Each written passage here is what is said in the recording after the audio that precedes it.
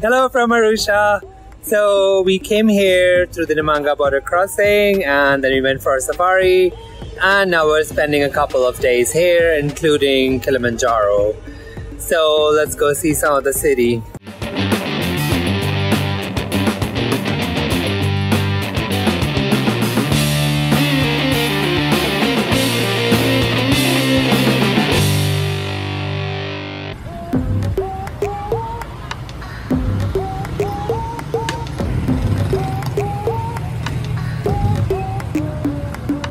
Right behind me is the Maasai market. So there's it's covered. It's quite cute. If you want to buy some souvenirs, this is a good place, but you have to haggle here and negotiate.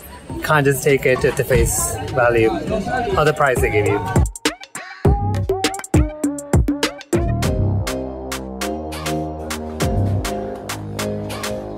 How are you? Oh, nice. All right. Great.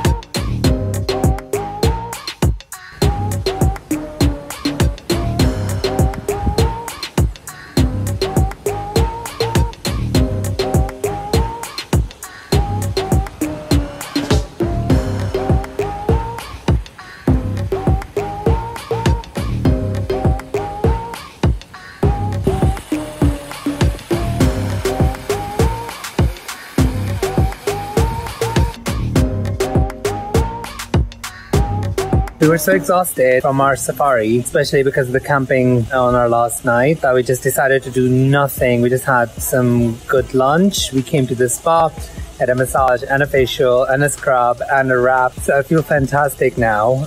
Gonna have some tea and cake.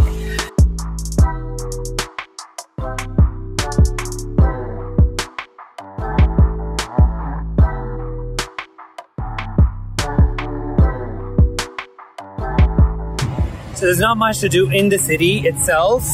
There's a few good places. We're gonna go to Kilimanjaro tomorrow to see the mountain up close and also to the hot springs. So let's go.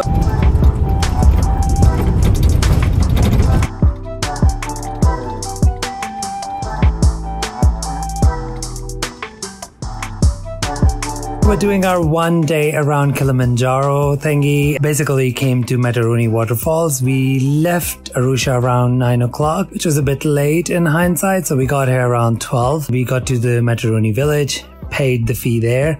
And now we're going to hike to the waterfalls through this and pay another fee there. They like to basically charge fees here. Let's go hike.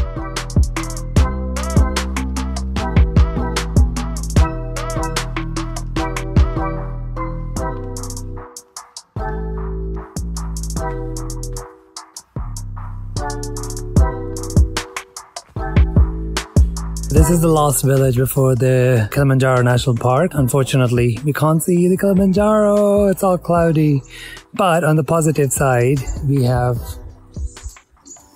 a nice little friend here. Say hello. Hello. So from the village to the waterfall, it takes about 30 minutes. And it costs extra 10,000, but we're gonna be doing the coffee tour and they will be giving us lunch here. So it comes out to be about roughly 40,000 shillings per person for the entire thing.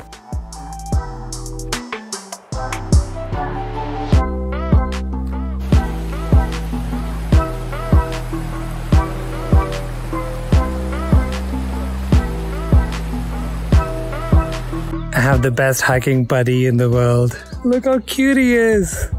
Come on. Let's go. Yes.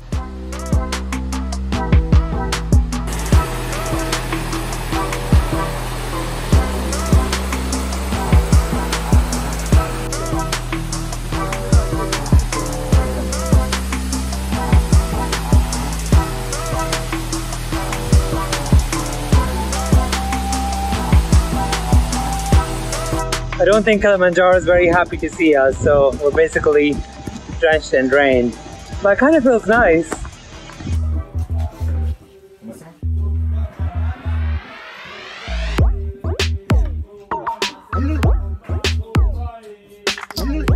I'm standing right next to a coffee tree and we just got back to the village. We're gonna just learn how it goes from the tree all the way to the cup of coffee. This is like literally the freshest cup of coffee I've ever had or will have because I don't really drink a lot of coffee. Basically, the harvesting season is like around July, August. They kept the beans, which come out of the red fruit, and then we'll show you the rest of how it goes from the tree to the cup. I'm gonna enjoy this. You guys watch that in the meanwhile. Yes.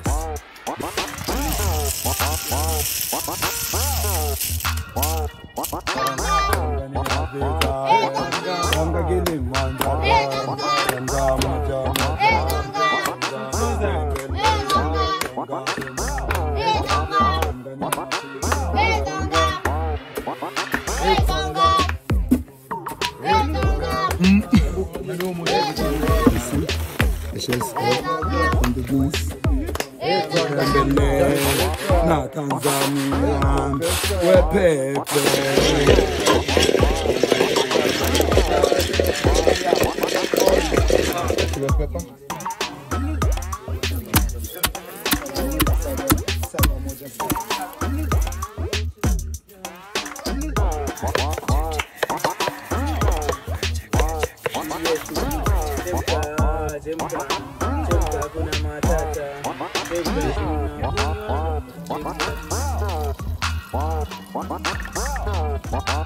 A very bumpy half an hour drive later, we are at the warm springs. They're not really hot springs, and it looks like a fun place to be. So the entry for this is 10,000 shillings. Let's go enjoy it.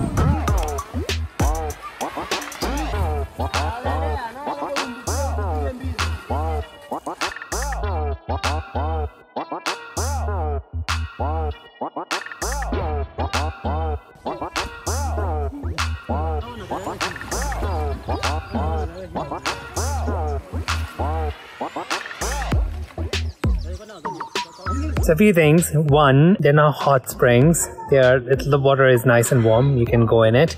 There's some fish in it, which will try to eat your dead skin apparently. That was really creepy, but I went to the other side, so that didn't happen. That was good. And if you're a shit swimmer like me, you need to get a tube, which they rent for 5,000 shillings. Overall, it was a good experience, and we came here for sunset, but we tried to see Kilimanjaro the whole day and completely failed. So I don't know, but it was still a very good day. It's here! We finally get to see Kilimanjaro. Not like all of it, but I'm really happy that we finally got to see it like just before the sunset.